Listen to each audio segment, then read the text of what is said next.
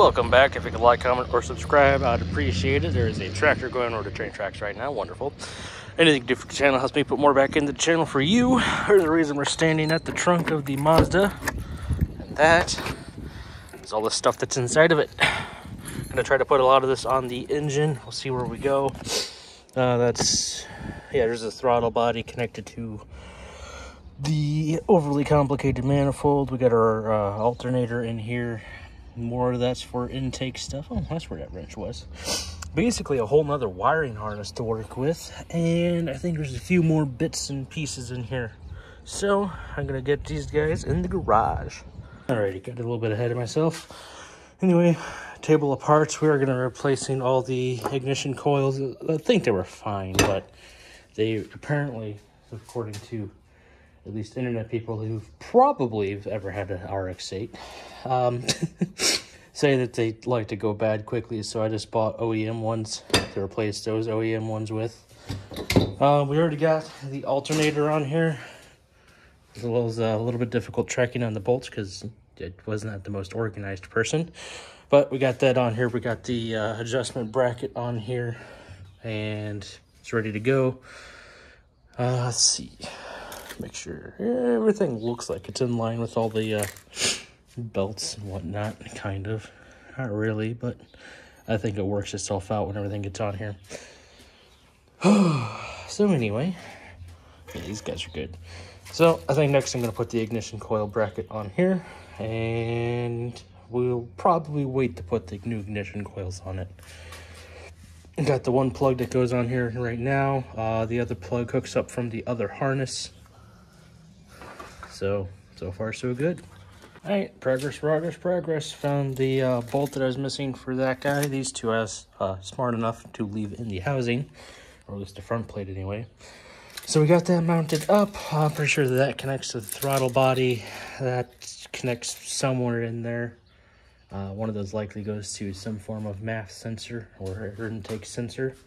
That goes to the oil pan. This goes down to the transmission and the O2 sensor. This connects to something along with these guys onto the intake manifold or around it. And same with that guy over there, I imagine. Connects to something around there. Aside from that, everything else is currently accounted for and or plugged in. This obviously plugs massively into the CPU. These grimy fuckers. Let's see. Those plug into something. Oh, that one plugs in right there. I can actually see that. I'm gonna try to clean those guys off first, though. So, what's next? I did get new belts, so those old pieces of shit won't be going on. I want to give this some kind of refreshed reliability. Basically, like something a step above an oil change, because you got new spark plugs. Obviously, new oil and oil filter. I'm going to be putting, I think I decided 10W30 or 10W40 into it, since I'm doing a zone adapter bypass. And it's going to be full synthetic, which should greatly actually help compression, not combustion. Although I guess by extension help combustion. But it'll help compression and help things seal up better. Give a little bit more life to the bearings that are in there, which were already still good. So just kind of left those guys in. I think at this point we gotta start putting on intake pieces. I just gotta figure out what goes where, honestly. The relays in there are for the horn and for the fuel pump, because I wanted to turn the thing on without spraying fuel everywhere, because I think it still has a half a tank of gas. Don't worry, I put fuel stabilizer in there. I think I put an entire thing of heat and an entire thing of seafoam, and that was when it still had a half a tank of gas, so it should be thoroughly stabilized. Still need to figure out where these hoses go. Probably should have done that before I started putting things like the alternator on, so that's probably going to be the next step, because I recall removing those in here. The rest of this I removed when the engine was not in here. I'm probably going to have to research some videos to see exactly where that stuff's supposed to go, though, because I don't remember what's what on here. I don't even know. I'm pretty sure that's coolant. I don't know what that is. I don't remember what that is, but I feel like that could be coolant. look down in there. I don't know. Probably coolant because it looks like it lines up with the jacket housing of the other housings. So, what do I have around here? That's going to be a fuel line into the rails. That needs a vacuum line. There's a vacuum line on there that says free floating. This might be, no, it's, I don't know, it could be vacuum. So I'll have to basically bring those hoses over, just kind of figure out where they're supposed to go. I'll probably just go inside and research a video or two, see what I can see. I think we only had one knock sensor, which is interesting. Obviously, that's the only place that can go. It's kind of the nice part about some of this, unlike the fuel injectors. It's pretty obvious which ignition coil gets which plug. It's less obvious which ignition coil goes to which housing, but I'm pretty sure it's trailing one, leading one, trailing two, leading two, as trailing, leading, leading. So that should work out nicely. Same thing with the whatchamacallits, the plug wires. They pretty much work in the same order. They're only going to reach and fit in one way nicely. So I'm pretty sure this vacuum hose goes to this mechanism that I can't really tell what it actually does. Goes to the something on the intake manifold. And of course, before I start putting any of this on, I gotta start replacing all those gaskets. Yeah, I think that guy. There's a little solenoid that plays with pressures. This goes fuel. I don't know what this goes to. It definitely looks like a fuel line. I'm not sure if I cut that or if that just is that way. Ah, there's the guys. These are the weird valves that usually are broken for one reason or another. So I'm going to go through and test those guys out. They essentially control all of the stuff on the middle part of the intake, including this guy with the assistance of another solenoid. That one over there. And somewhere on here is supposed to be a nipple for another. Oh, it's on the other side. For the bigger thing that allows all 6 ports to be used. So, at least in my limited understanding, I probably got some of that wrong. Anyway, I'm going to go research what I need to do next. Doing this kind of one-handed right now, but I found out where some of these hoses go. This one that has the 90-degree bend goes down on that side underneath more or less the alternator around, and then it bends pretty much back around 180 into the can't even really see where my finger's at. There's a nipple on there that connects up as a vacuum line to the OMP injectors. So that's where that sits. That is a vacuum, not a coolant line. And then there's this one that has this other 90-degree bend. It also goes down and underneath the alternator. And it rests about right there. I think that one connects up to the intake manifold somewhere. Let's see, how does this go? This goes on here. Something like, not putting this on right now, but just mocking it up. Something like that. For where that sits, I'm not seeing where it should plug in. I think that right there might be a nipple for a vacuum line. Yep, it is.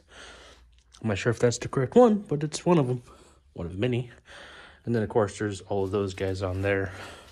I don't think that hooks up to those. This gets to vacuum lines for the diaphragm right there, that kind of thing. That way they can be electronically activated. So, spin this around so I can work with it. I'm going to start getting the gaskets on there. Got room to throttle body so I can put the new throttle body gasket on. Handful of more things, but this is starting to look up. This hooks into here more or less, and looks like it goes like that. That doesn't seem right. That's definitely not right. That's definitely, so yeah, that's the only way that really lines up with anything. And saying that lines up with anything is optimistic, because that just kind of sits over there and hovers over nothing. Now that's what, no, it doesn't work either, does it? I'm gonna mock this up again real quick. There's not a good way to hold it with one hand. There we go. Okay, so that lines up with that. I don't know how this is supposed to connect into things. It's clear that this part connects in here. Oh, that reaches around to both of these guys. Okay. So I should put the Y-looking piece on first, and then I can put the main throttle body on. Not quite sure. I think there's a fuel line probably currently still in the engine bay that's supposed to go underneath to hook up to the rail. That's gonna be a little bit difficult to reach once I have all of this together in there. I also need to track down some vacuum lines because there's supposed to be 3 of them here. I don't have extras laying around, so maybe this is one of the things used for that. Where is that? There they are. No. That could be used as a vacuum line, but it's not for these. This isn't cut, is it? This is supposed to go in here? I don't know. It looks like it could. I'm trying to match this up. If so, it's weird. I want to try to work on those because those are going to be kind of almost impossible to do anything with when I have all that stuff on. But I'm going to go ahead and put the gaskets on the Y piece and put the Y piece on here. That shouldn't be in the way. Fun, fun. I swear this is 2 steps forward, 1 step back. Looking at this thing, because what is it? All of these are labeled the same. Upper intake manifold O-ring, upper intake manifold O-ring, upper intake manifold O-ring, and at least that one's called a throttle body O-ring. So, looking at this, and this are the same size. So there's going to be 3 of those. There's only one big one like that, and then there's 2 of those. So let's come over here. There's 1, 3, and 2. So we're going to hope that those fit where they're supposed to go. Look at all those. Don't they just look grand? They actually stick out quite a bit more. I don't think that the old ones would have sealed if I just tried to reuse them. I should only have 1 left, and that should be for the throttle body. What is this one?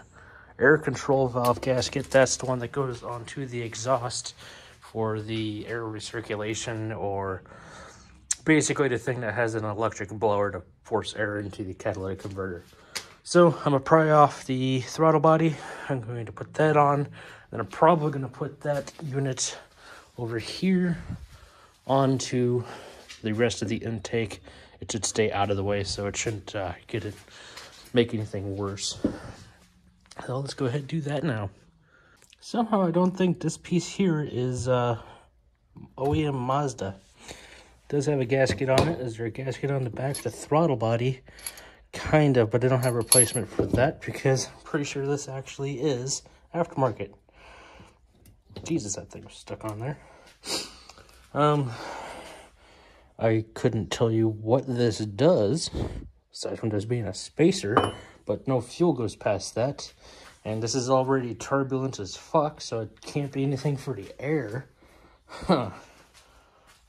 That thing looks gnarly, too. This definitely costs money. It's aluminum for as light as it is. I can't even see machining marks, so it had a good bit of quality of... Oh, there's a part right here. Taylor Helix Power Tower. Throttle body spacer. Huh. Oh, that's weird.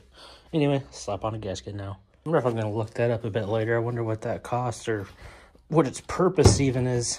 I could see maybe putting that on, I don't know, something like some little 1.4, 1.5 liter engine where the throttle body goes directly into the manifold and the manifold directly into the engine. But, I mean, with this, the throttle body is over here. And then it's got to go through an entire contraption, into another contraption, into another contraption, and then finally get sucked in. And the fuel doesn't get injected until all the air and everything's about to get sucked in anyway. So it can't be for helping mix that, I don't think. Somehow, basically, I'm feeling like it maybe isn't meant for this engine, but there's a lot of quality into that part, because like I said, there is no machining marks. So that had to have been milled in aluminum, and then they had to have gone through and finished it rather nicely. Anyway, we got the throttle body gasket on. We got the gaskets on the rest of, I don't know what you would even call this, the first intake manifold. So the other one is on here and ready to go. I did lie a little bit, I guess. This nipple right here for one of the air control valves is going to be a little bit difficult to get a vacuum line onto, but we can still pretty easily get the fuel line on here, so yay. This from my video of, I think it's like a second video in the series, is supposed to rest right about here, so that's already there and ready to go.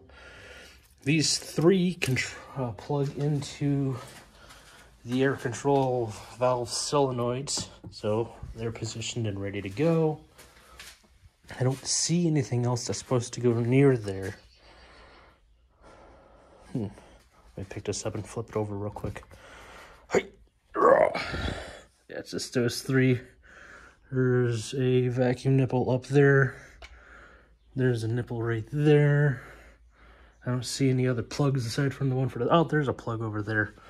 So there should be one straggler that should accept a tiny plug, but it's going to need to be a long cable, so it's not that. I don't know what this is supposed to connect to. This is the one, so that's going to connect up to the top. So I need to figure out what fuel cable is supposed to plug in there, and where the vacuum lines are that's supposed to connect up to those solenoids, or valves, diaphragm, vacuum, pneumatic bullshit. Yay. Aside from that, I think I'm going to turn this over, clean up some of these connectors and plug them in. That's going to be it for me for today. I'll come back out here probably tomorrow or the day after. Alright, I did my research. Let's see if I can track these guys down. So, the way that the air control valves are supposed to work is when this guy is on the exhaust, this is the highest thing that interacts with them. Bear with me, I'm going somewhere with this. This one back here, you see that? Everything is so tight. There you go, you can see that one is the middle one, and then this one right here is the lowest one. And that is how they connect in terms of this. When it's in the engine, you have the top, the middle, and the bottom. So the top one connects to the recirculation system. The middle one connects to essentially the inner one over here, and then the bottom one connects to this guy, which actually still has a hose on it, so I'm not going insane. I thought I lost it. Means we can try to put, let's see, how was this supposed to go? Nope, and nope. Is this supposed to go on this thing? Possibly. I'm thinking, yeah. So I need to figure out what I did with the other hose. But that is how those all connect together. So that's awesome. We figured that out. This is actually a coolant line. There should be another one on here. Yep, that top one right there. Those are both coolant. This is essentially our crankcase vacuum. I've seen where this is supposed to connect up to. It's actually a, I think it's a fuel line. I'm not sure why it goes right there. I don't think there is any kind of injector.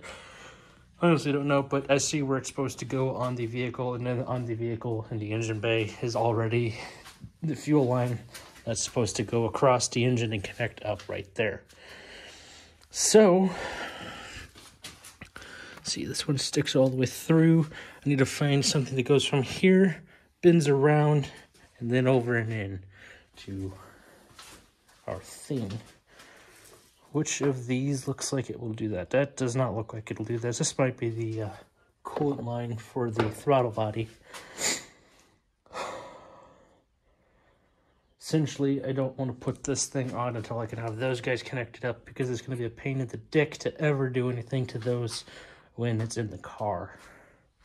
I looked around in the trunk, which is where I've kept most of my spare things, and I did not see anything. That's just the O2 sensor cable. I did not see anything that looked like it should have been a vacuum line aside from this one. And I can't quite tell where this one's supposed to even go, unless it is to the, yeah, I think this does reach around and connect up to the air recirculation doodad. That being said, if we look around here, aside from a few spare bits, these guys all connect up to that, all 4 of them. I don't actually know which order. I think they're supposed to, yeah, they're supposed to go like that, whatever way to go. This connects to something. Let's see about where that is on here. What looks electrical? There's an electrical doodad there that has 2 prongs and is rather small. There's no way that's ever going to reach up and around, I don't think. No, this takes like, there's a big separator in the middle, and there's 4 prongs on it. I'm trying to see where that could possibly go. I'm not seeing anything on here. I'm trying to be somewhat careful with this because this is largely brittle plastic. Wait a second. 4 prongs. Okay, so that's for the O2 sensor coming off of the exhaust right there where the collector's at. So I'll put this down here somewhere easy to get to. I don't think there's any more stray connectors or any stray connectors that are going to be overlapped. So we can go ahead and turn this guy around a bit more. Hopefully without breaking this table. I use the word table loosely for this rickety thing because this is a baker's rack. This is a countertop just resting on top of the posts. But it's taken away to the engine, and this is heavy. I think it's probably close to 300 pounds right now. So I made sure I get the hooks on here because I'm not moving this without the engine hoist anymore. Those guys are all over there. That's all connected up now. This connects to something along, oh, that connects to the throttle body. This probably connects on top to that connector on the intake manifold. Just looking around. This has to connect to something, right? Trying to look between the two. I don't think it connects to anything on the intake manifold. So I'm not sure where it's supposed to go. We're just gonna make sure it's there and accessible for the moment. We're gonna go ahead and take off these nuts and remove the hardware that I thankfully placed in there. That way I would not lose track of what went where. Because it wouldn't really be a problem with a couple of these. Oh Jesus, that got bent to hell. I hope that's still gonna work.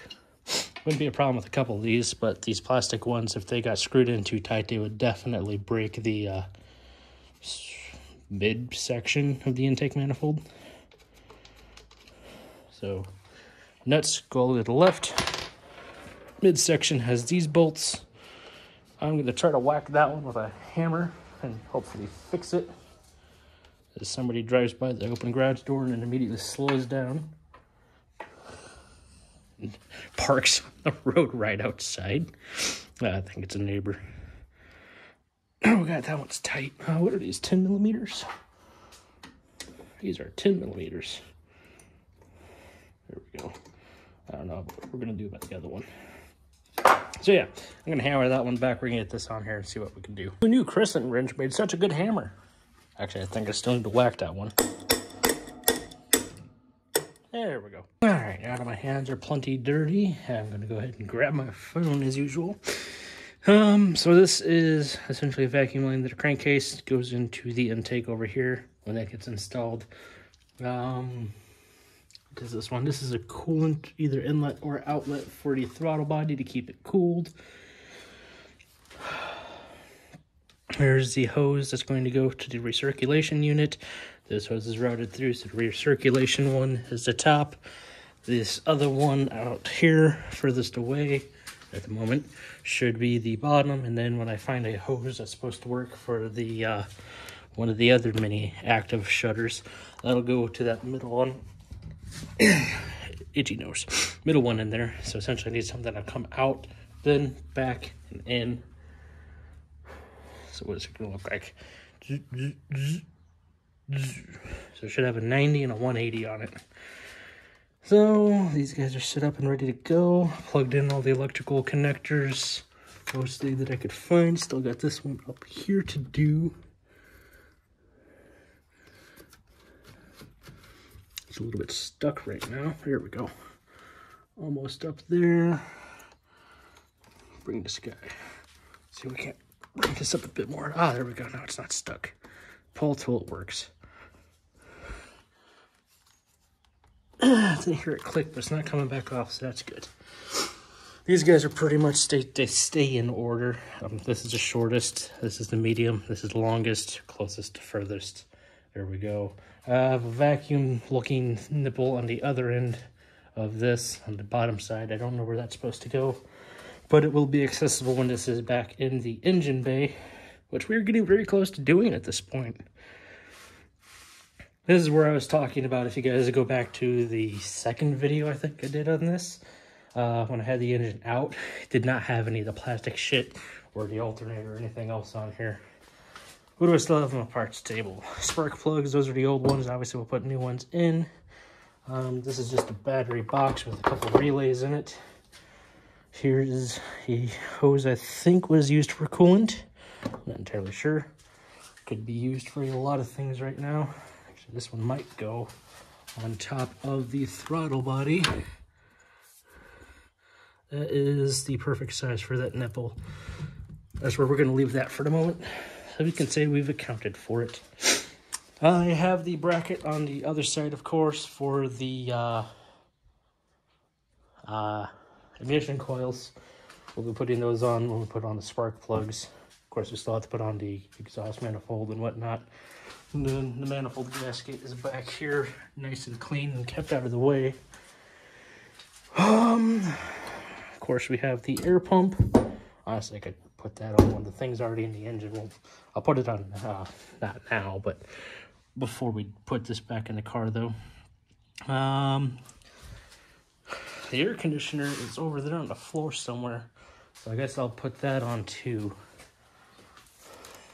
Because I remember that one actually being a pain. Jesus, this is hard to move now. That one is actually a pain to work with.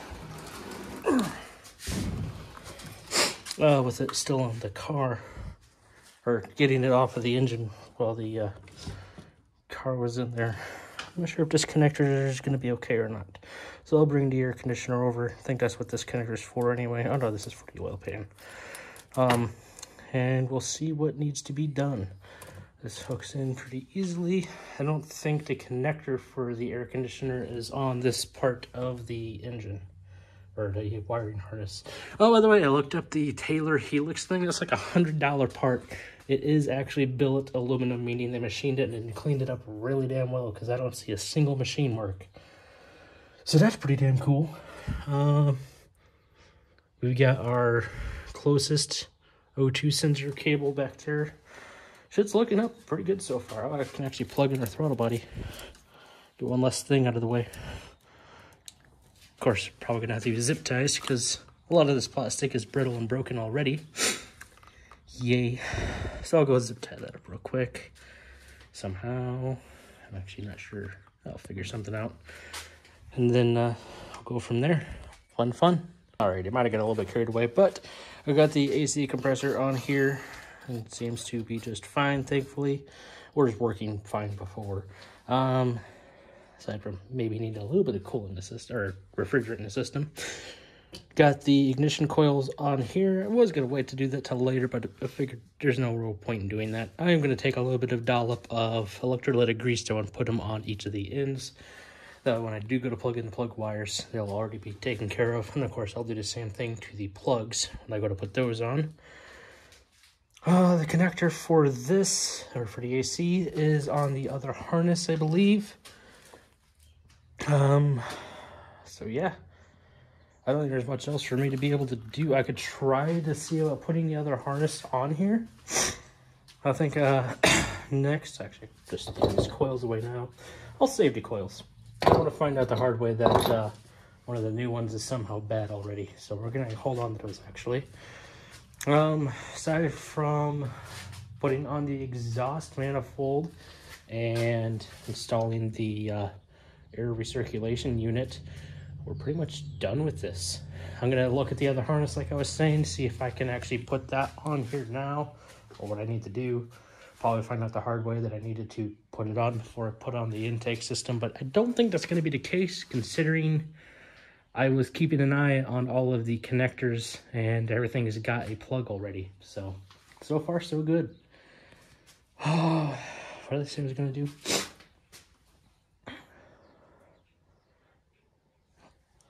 This has everything on it, right? Pulley-wise. Are we good to go?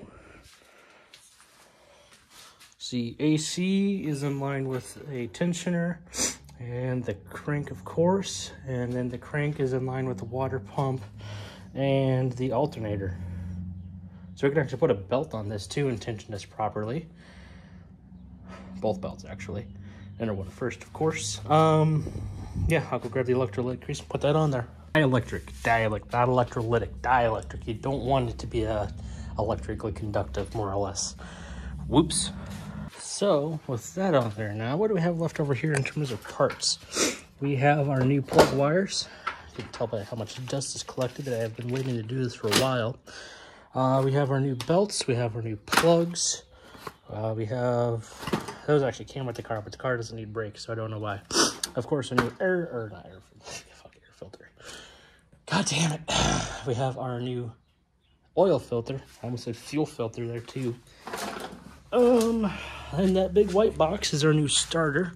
There's the old one, the tiny one. And there is not only our new throwout bearing, but also our clutch and pressure plate. And I'm debating on it, but I'm going to try to see about installing this water temperature gauge. It's digital and analog, which is, you know, cool and all.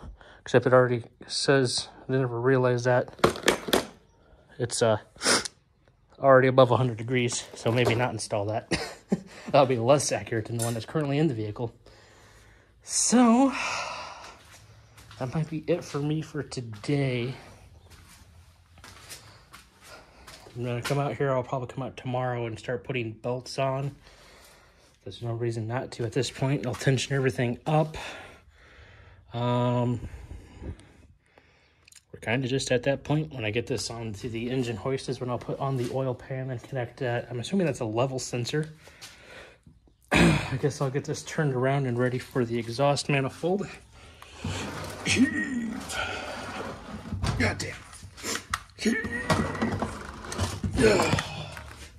That takes a bit of effort.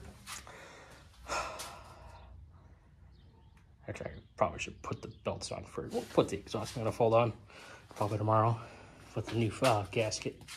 So I'll grab that out from behind here before I forget about it. So, I think I got enough recorded for this video. Don't want to make them too terribly long. Thanks you guys for coming along for the ride. Like, comment, and subscribe. Let me know if you enjoyed this. If you want to see more content like this. Obviously, we're coming to a close somewhat rapidly. Like, this is, video is going to be released, you know, week at a time, so I think this one's going to go out in April, like the first Sunday in April. This has been a course of like 3 days for me. So, hopefully, pretty soon we'll have this back into the car, because it's stacking up and looking like that's going to be the case. I mean, we've done the sound adapter upgrade already. I'm going to try to clean up some of this stuff, like where the coolant up here, where it's nice and crusty and fun. But yeah, soon we'll have this thing up and running, and I can just fail at driving stick, more or less. It's been a little bit, and before, I mean, it's been a very long bit since I've driven stick in a car, because before this was driving semi, and that's a little bit easier because you use the clutch for first gear and maybe reverse. Okay, yeah, definitely reverse, but yeah, first and reverse, and after that you just float your way up, and it's beautiful. So, I hope you enjoyed. I will see you next time. Have a good one.